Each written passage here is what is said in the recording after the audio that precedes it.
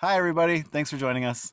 I'm Aaron Burke. I am the administrator at Voice One, the leading voiceover school in San Francisco. I have the distinct pleasure of sitting down with Lynne Soffer today. She is a dialect coach of stage and screen. Lynne has worked on over 300 projects with theaters across the country, as well as several motion pictures, including 2013's Fruitvale Station and the show on Netflix, 13 Reasons Why. So, Lynne, you're going to be teaching a class with us next week, starting next week on American accents. The class will be held on Zoom from 6:30 to 9:30 p.m. Pacific. And I encourage everybody to join because it's going to be wonderful. Um, And which so day of the week? it's Wednesday, Wednesday. Wednesday night, January 26th and February 2nd. Let's just dive right into some questions. Great. So how did you first start working as a dialect coach? It's interesting. I always had, like some people have a talent for music or dance, movement, whatever, or sports. And so they fall into it because they connect to it. I was always like that. I always imitated dialects. I had a high school acting teacher who had me do a dialect role because he knew I could do it. And then when I got to advanced theater training, actually, I came out here to train at ACT for graduate school, and I just thrived in speech class. It was like I had come home. And my speech teacher, because my hometown is New York City, she said, when you go back there, you go study with my teachers and come back here and teach. And the teaching led to coaching, and it just sort of evolved. I'm Mhm. still a professional actor, but I actually do more dialect work and coaching than I do acting. So just falling into what you love. I like that. Yeah. And falling in love with a subject I hadn't had before. So for actors who are learning dialects, what's something that's important for them to keep in mind when learning a new dialect? When you are approaching a dialect, and life has gotten much easier. When I started, you had to hunt down real people and record them for actors. Everything's on the internet now, like YouTube. So you've got visuals as well as sound stuff. As you are learning a new dialect, don't just focus on the sound changes, focus on becoming. I say, like, for example, if you're working on a French accent, find your inner French person. It can't just be, hi, I'm an American putting on this accent. It Mhm. has to be, what are you talking about? I am from Paris. But to find what that does to you, to incorporate as you learn the sounds, as you use your ear, you use your whole being, because that's what acting is. It's when you're doing a voiceover, a commercial or something, you believe in the product in that commercial, and Mhm. you are that person. So same thing with a dialect. You dance with it, and you find your harmony with it in addition to learning the sound changes. I love that.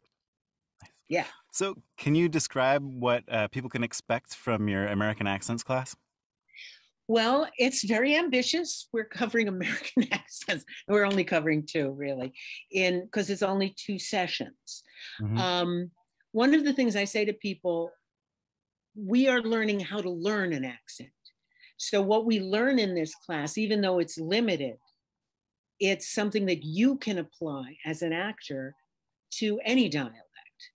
And that's one of the things that we cover in the class. What do you do? Where do you go? How do you find this information? What do you listen for?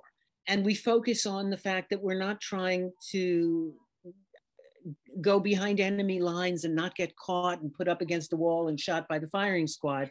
It doesn't have to be perfection. It is theater. You are convincing the people that they're hearing a real person. So in the class, you learn how to dance with a dialect. We start with Southern, and we deal with a generalized white collar Southern, and then how you would adjust that for a blue collar Southern, how you would take a refined thing and bring it down to like where it might twang a little bit or get some R's back in. And then we talk about, and you listen, oh, if you're doing Texas, you listen to this on YouTube. And if you're doing this, so I just teach people how you learn it, but you get a feel for it, what it feels like to be Southern. The next week, after we review that, we hit New York, which is like the flip side, where we were melting. Now we're poking people. New York is like, yeah, what? I'm not aggressive. What are you talking about here? And I also mentioned some stuff with that. Once we've worked on that, I mentioned how you can adjust that for Boston. Hmm. So you're basically learning two dialects, a little touch of a third, but you're learning how to learn and you're learning how to apply. It's not two sessions, it's how do I take this into the rest of my work? Right, right. So you can work on it beyond class. Yeah, I believe in empowering actors, not just do what I tell you. It's like, how do we get you to be your richest, your best moving forward and achieving what you want as an actor? Excellent. One last question, if you have the time. I What do. is your favorite American accent and why? Ugh, that's like trying, you have a large family and you go, who's your favorite child? Um, it very often switches. I did finally find one dialect I didn't like in Hmm. America. I'm not going to mention it because I don't want to prejudice people. It just was sounds I wasn't crazy about. I'm really in love with whatever I do. As a native New Yorker, how could I not love New York? You know, um, but if I've worked on New England, I'm a Mainer and you're not. I'm in love with that.